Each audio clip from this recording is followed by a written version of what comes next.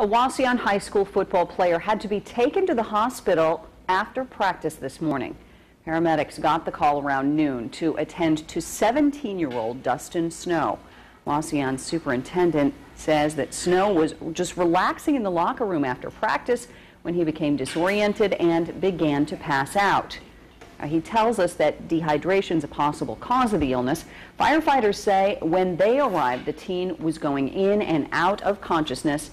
Snow was transported to Fulton County Medical Center initially and then was transferred to Mercy St. V's in Toledo. Tonight he is listed in critical condition.